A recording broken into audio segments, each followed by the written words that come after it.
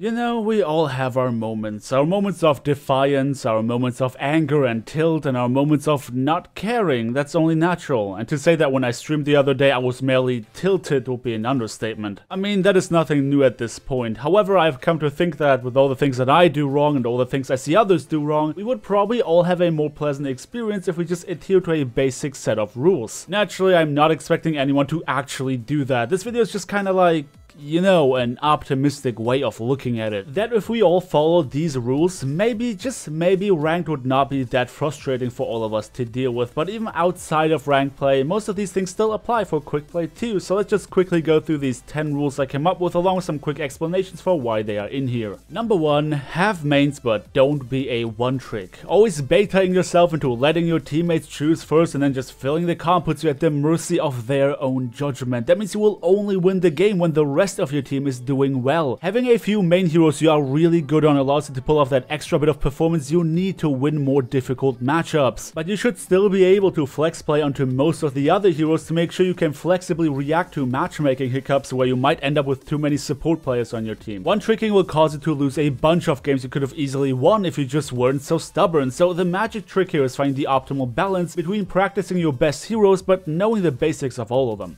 Number 2, do not bring up gold medals. There are probably around 8.5 million videos out there by now talking about why gold medals are a massive meme. They can easily be misinterpreted and are often only used to find a scapegoat while pushing away any responsibility from the ones starting to argue in favor of them. Do not bring up gold medals. If something is not working, talk it over with your team in a reasonable manner. Number 3, don't bring up win percentage in solo queue. Kinda falls into the same vein as the previous point. It's a meme. You are not responsible for your win rate alone. How often do we run into players purposefully throwing games or players disconnecting? When I see some guy that barely scratched Grandmaster starting to argue with a multi-season top 500 player about wanting to have Genji because his win rate is low this season, I honestly start losing faith in this community. I have a 100% win rate on Sombra because I only play her on maps that favor her, but that does not mean I am a god Sombra player. And that sure as hell does not mean that I should be playing Sombra over somebody who is a top 500 Sombra player.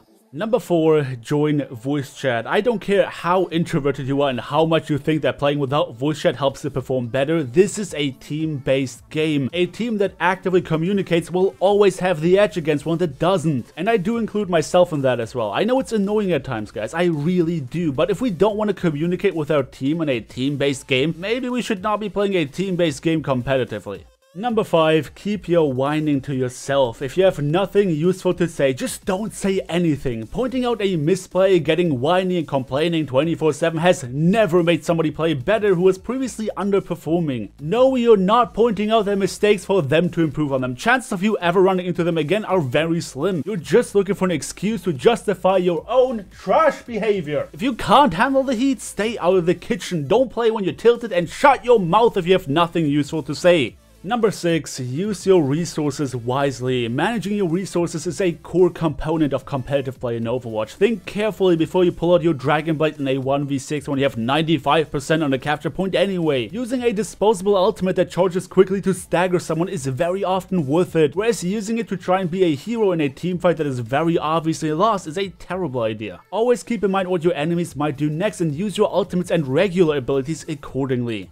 Number 7, do not be a meta slave. Honestly, the lower you find yourself on ladder, the less you have to care about any sort of meta play. Sure, high rank players like to try and mimic what the pros are doing in their tournaments, and being aware of which heroes are popular at any given point in time is very useful. But meta playing only makes sense if you have reached a level of mastery that makes min-maxing viable. A team that tries to pull off a meta comp without bringing the skill to back it up will always lose to a team that plays their strongest heroes really well, so don't force people onto roles that they are uncomfortable with.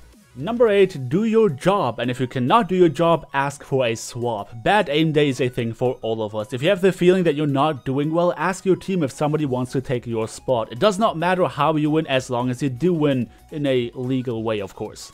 Number 9, never stand still. One thing you will notice in pro tournaments is that players never fully stand still unless they literally just annihilated the entirety of the enemy team, and there is good reason for that. Make yourself as difficult to hit as possible. If you cannot land a shot without standing still, don't play a character that relies on aim because you're not doing yourself a favor. Move as unpredictably as possible whenever you can to make yourself a difficult target to hit.